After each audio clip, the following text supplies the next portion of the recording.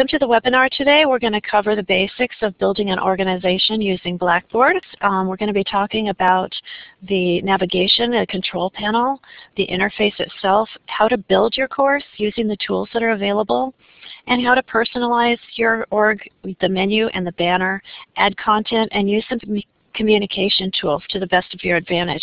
Also, how to manage your enrollments.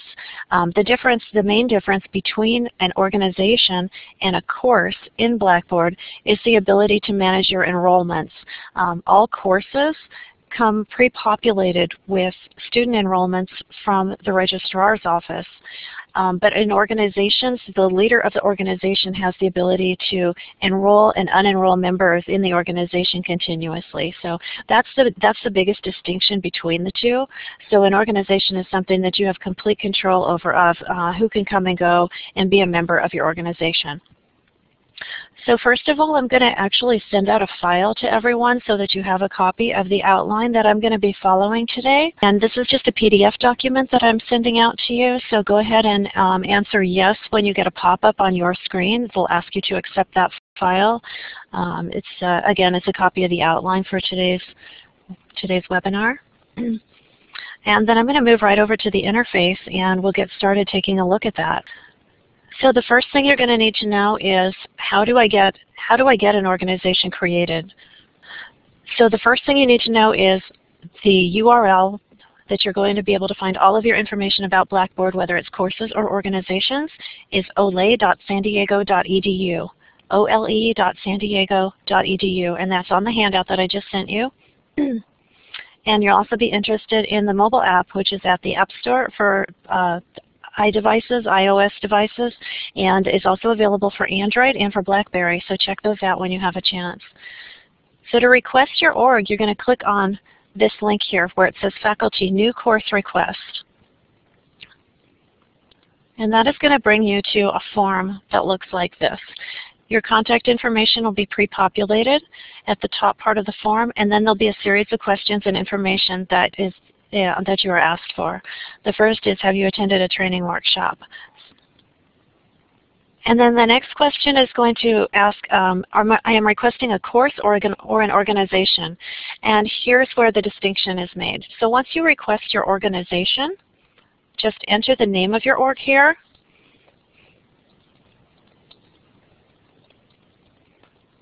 And we do have some drop-down menus where you can help us to track who's using these features. Just select from the drop-down, and then also the duration. If this is something that's only going to be used for a short period of time, you can choose one of these defined periods of time, or you can choose indefinitely, and that means your org will remain open until you decide to close it. In the additional comments box, you can add what the title of your org should be. If you have any other comments that you think the server administrator should know, go ahead and enter them in the box here and then click on Submit and allow up to 3 business days for your org to be created. So to get started, let's go ahead and log in. And you'll notice that there are 2 pods. One is your My Courses pod and one is your My Organizations pod. But you'll be able to follow along with this regardless of whether or not you're enrolled. So I have created an org called BB Organizations Training Workshop that I'm going to use for today. And when I enter the org, you'll notice that it looks exactly like a course, maybe with some coloring differences. Orgs by default have a different color menu on the left navigation. In courses it's blue, and in orgs it's the more orange color. The interface is very much the same as it is in the Blackboard courses. Your navigation menu is always on the left. The control panel is beneath that, and your content areas are in the larger panel on the right. For those of you who aren't familiar with Blackboard courses at all, there's a couple things that I'd like to point out to you. First of all, the collapsible left menu. This has been a problem for some individuals who have logged into their Blackboard course or their org and have not been able to see the menu, and this happens from time to time. You may log in and see this and see no menu, and if that happens, hover to the left edge of the content frame until you see the green bar and just click on that and your menu will reappear. And if you want to look, if you're looking to have more real estate to work in the content frame, you can collapse it by clicking on the green bar again. So just a heads up, and you might want to let your members of your organization know that that is something they should be aware of as well. Getting to the menu, this is completely customizable. All of the navigation buttons can be renamed, deleted, and you can add as many content frames as you like. For instance, let's use this plus sign in the upper left-hand corner to add another content area. I can call this anything I like.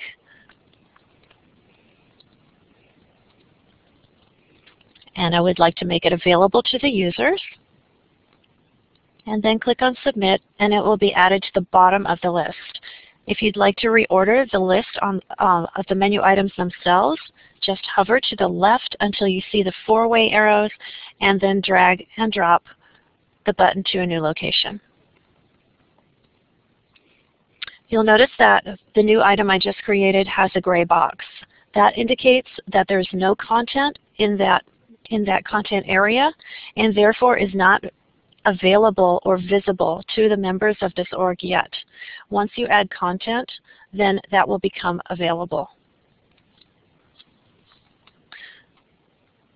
As with the courses in Blackboard, you have edit mode, which is your build mode, and then you have display mode, which is mostly a student view. Not exactly a student view, but it's pretty close.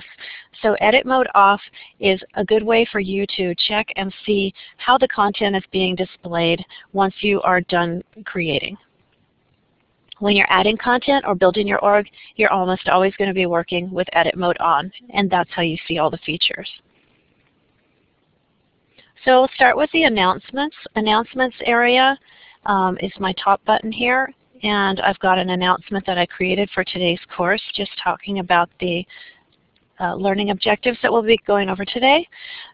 Very simple to create a new announcement. Simply click on the button in the upper left corner of the content frame, and then just enter the information into the text box. And click on Submit. Oops, and I failed to determine whether it was always available or whether dates were required. So I'm going to say this is not date restricted. I'm going to just have this announcement viewable at all times, and click on Submit. Announcements are always posted with newest on top so that they're in a reverse chronological order. That means that anything new is always going to be at the top of the screen and in the most prominent location. When you're in a content area, so announcements is kind of is a separate sort of tool. It only allows you to create announcements. But other content areas will allow you to add content of different and various types. So for instance, if I go to About This Org, here I've added an item. And this item has an attached document, which is the agenda or the outline that I have previously sent to you, and also has some text. An item can also contain images. So an item is the most versatile type of content to add to a content area. Most often we find that individuals are trying to add folders and files within those folders. And you can do this also within a content area by hovering over the Build Content and then creating a content folder.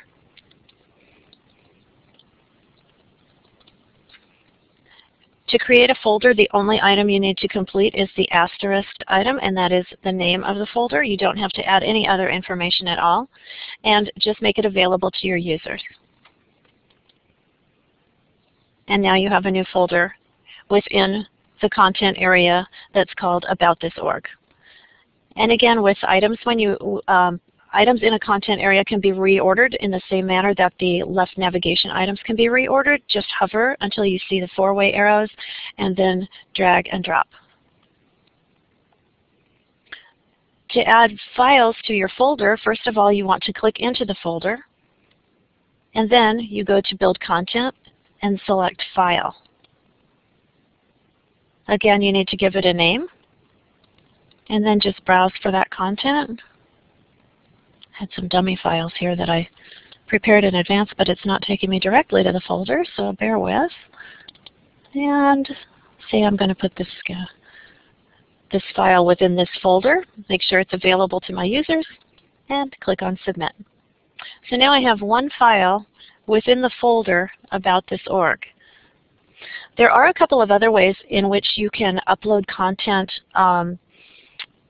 in larger quantities instead of uploading a single file at a time, for instance, or creating a single folder at a time.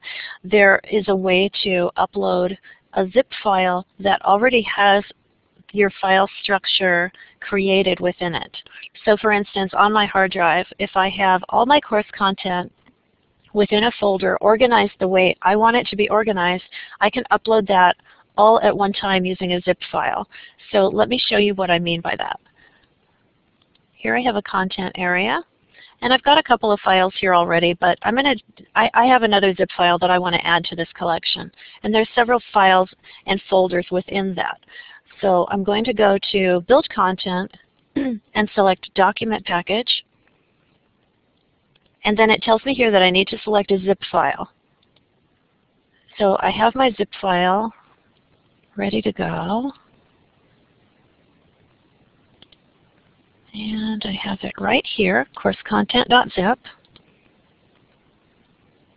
And then I click on Submit. And now I've got course content right here. And when I click on course content, within that I have all the files and all the folders already set up inside of this, just the way I had them on my hard drive. So if you have a large amount of material that you are planning to upload into your org, this could save you a lot of time just by organizing the material ahead of time and then putting it in a zip file. There's other types of content that you can add to your org as well. Let's talk about a couple of things that seem to be really popular. And let me go to an area where there's not so much clutter. So one of the things that is new with Blackboard 9 and seems to be very popular is the YouTube video. And the reason that this is so popular, I think, is because you can direct your members or your students to a video without having them taken out to a separate site. So they're going to be able to watch this as it's embedded in the page and not be taken out to the YouTube site where they'll be distracted by all kinds of other videos that will take them off task. So I'm going to search, for instance, for University of San Diego commercials, because we know there's a couple of those out there. And click on the Go button and see what comes up. And here I believe is the one that we want to select. This is the commercial, I believe, from the Super Bowl this year.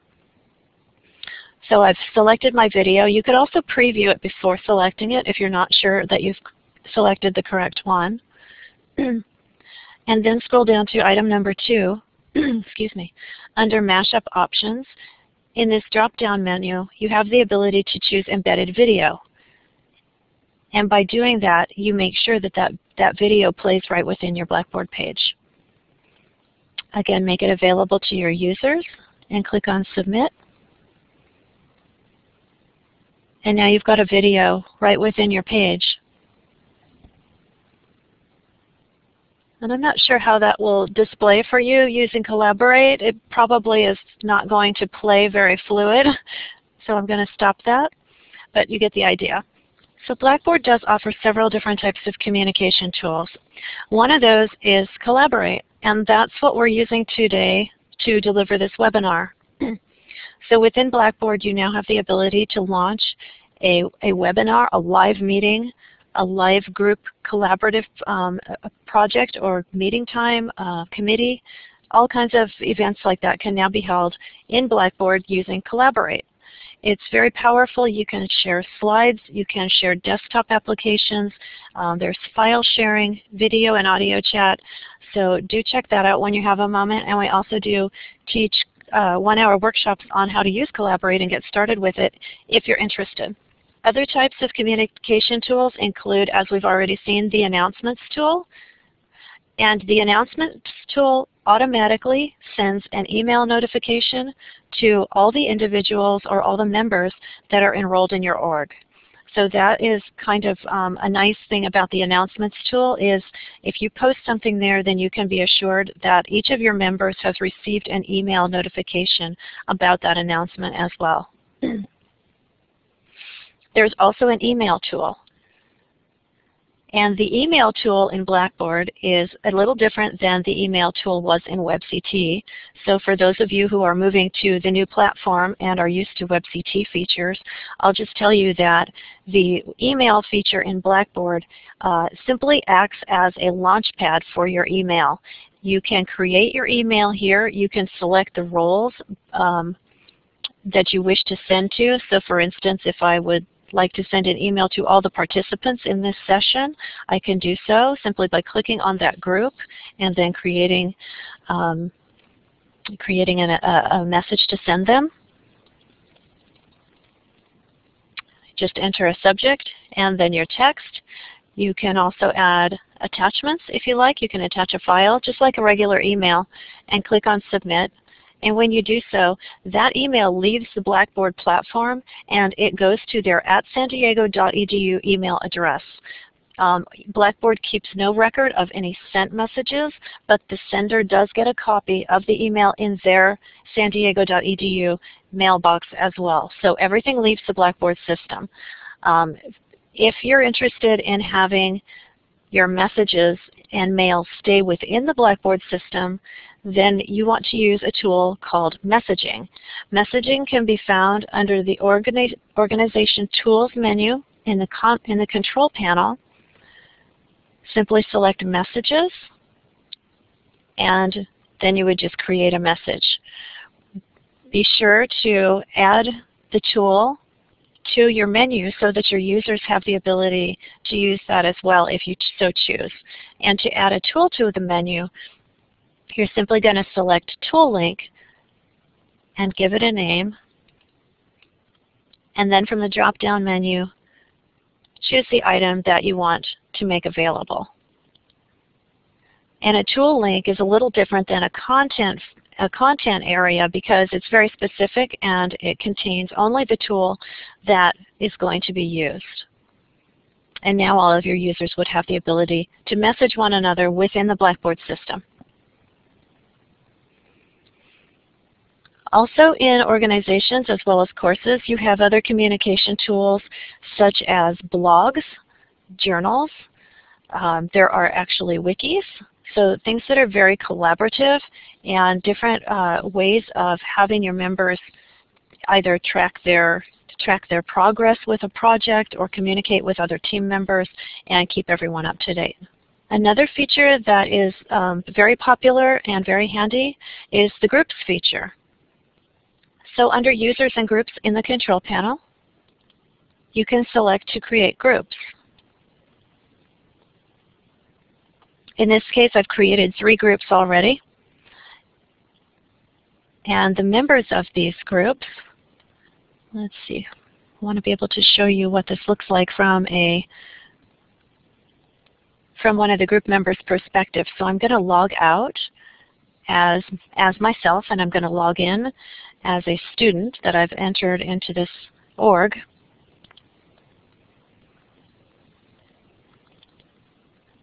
And when I go into the org as a member or a student or participant, I can see that over on the left navigation I have my groups, and I'm a member of Event Coordination Group number 1. And when I click on that, I can see the tools that are available for my group to use in order to accomplish what we've been tasked with. So for instance, we can share files using the file exchange.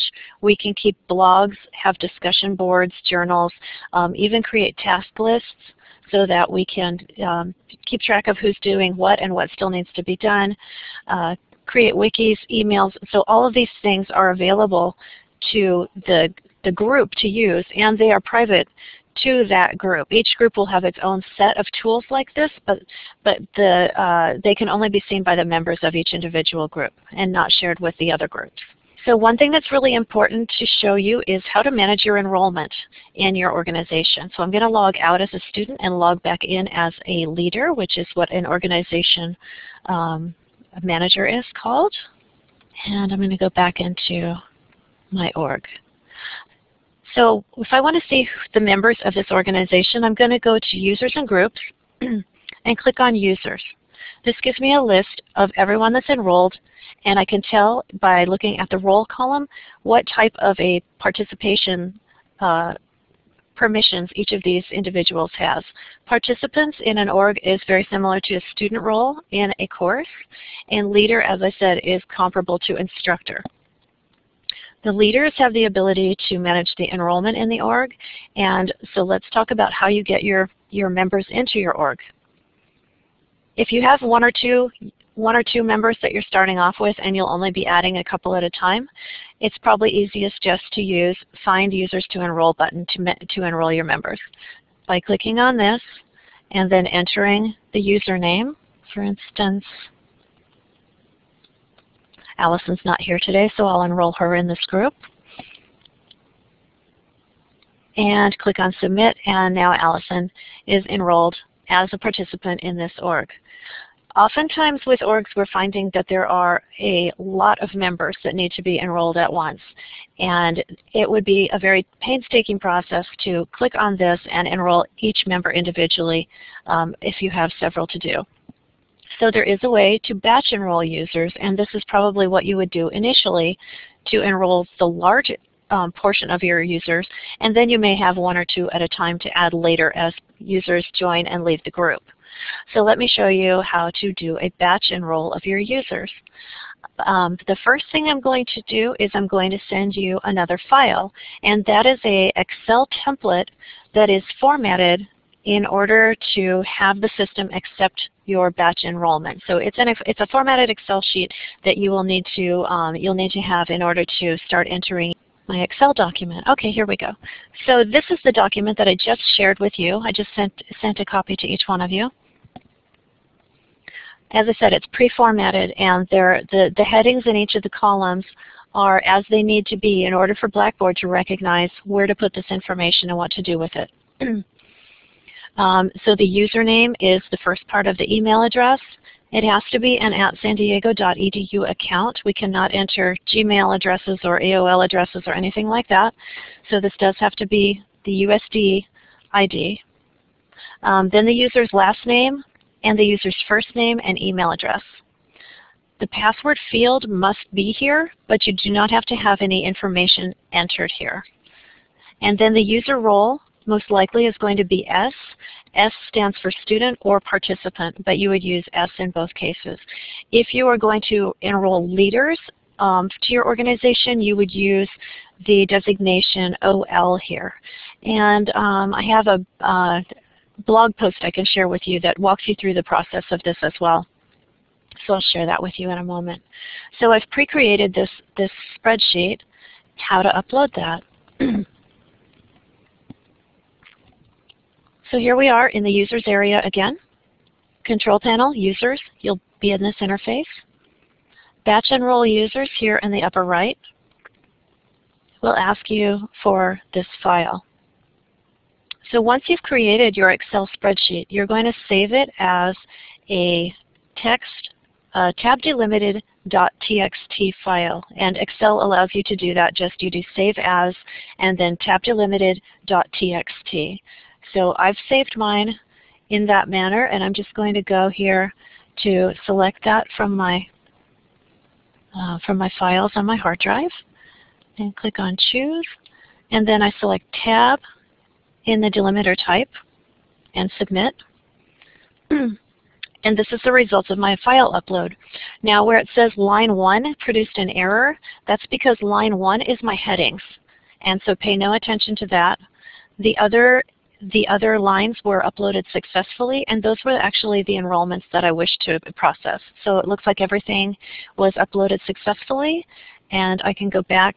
I can click on OK down here in the corner and go back to my users area just to verify that, yes, indeed, these new users that I just added were successfully enrolled in the course. Now at the end of a semester or the end of a club meeting times or time period ends for whatever this group has been created for, you need to unenroll some members of this group so that they will not be going forward. You can select the checkboxes at the preceding the username, and then using remove users from the organization, just click on that, and those users will be deleted. So you do have complete permissions for enrollments in the orgs, and that's really nice for you to be able to manage. Okay, so let's talk about customizing your org and giving it the look and feel that you want it to have. So customization, teaching style, takes you to an area where you can select to choose some of the look and feel components of your course. Number one asks you to select a course entry point or an org entry point. In this case, and by default, all the orgs have announcements as the org entry point. That means this is the page that all of the members will land on when they first enter the org. And it is also the only page on which your banner will be displayed. So if you notice, when I go to the announcements page, you see a banner displayed at the top. And this is also the page that I land on when I come from the welcome screen into this organization. I land on the announcements page. So going back to customization and teaching style, if I change this, I can select any of the content areas that I have added to that left menu. So any of those pages can be designated as the course entry point. That will also change the page on which the banner is displayed, so just note that. The menu style can be changed as well. You can select to have buttons for your menu or just text. So you have the ability to change that, and as well as the colors and everything else that goes along with it. You can choose to have the menu display in a list view, a folder view, and that's this up here. That is how, like right now we have the list view, but you can change that to a folder view simply by clicking on some of these various display options you have at the top. You can choose whether you want to have icons and text for your content areas, meaning do you want the folders icon to show, or do you just want the link to be in text? And here's where you can select and or change the banner that you have associated with your org. You can upload a banner from your hard drive. If you create one, we recommend that you do it in Photoshop and create it at a size of 800 pixels wide by 125 high. Any image, just save it as a JPEG and then upload it right here by clicking on Browse My Computer. And then just click on Submit to save your changes. So you can do a lot of customization by using that teaching style area. One other thing you might need to do in the properties area under customization, there is one setting you might want to pay attention to. And that is, for instance, if you selected to have a definitive period of time for your org when you first requested it, say for example, when you filled out the org request form, you selected to have it available for 6 months. And after 4 months you realize that this is going to be that this org is going to exist and need to be ongoing for a lot longer than that, you can just come into this area here and select continuous, and that will override that previous selection of 6 months or 3 months or whatever you chose in the first place. And continuous will allow your org to remain available indefinitely. You can also select a language pack here, probably not anything any of you are going to do unless you have a language club or something like that that will be using this org. And one other item that I'll show you in the control panel, and that will pretty much wrap up the overview for today, and that's the Grade Center.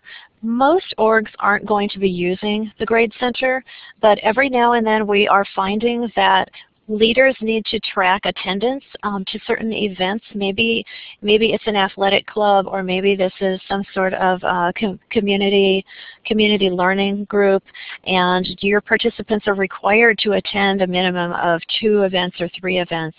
The Grade Center can be used to do that. You can add columns, you can create a column, you can call it anything you want. Event 1, for instance. And you don't have to give it any points possible. Even though there's an asterisk next to this field, you can enter a 0 and just include in Grade Center columns. And then click on Submit. And you now have a new column. But I am not able to scroll in. There we go. Event 1 over here. And so you can this way track, whether your students have participated here or not. You can also change this to be, let's see, I wonder if I'm thinking you can do yes, no. I guess not. It does have to be a numeric value. Okay. But you can use this for tracking. Maybe there are some components to your group that are graded, so you can use this area to do that anyway. So that was another item I wanted to show you.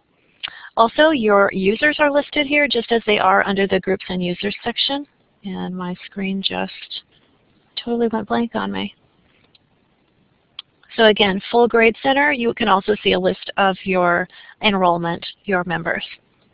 Thanks, everybody. I also just added the link to our blog post for those of you who are interested in that batch upload process. There's a step-by-step there.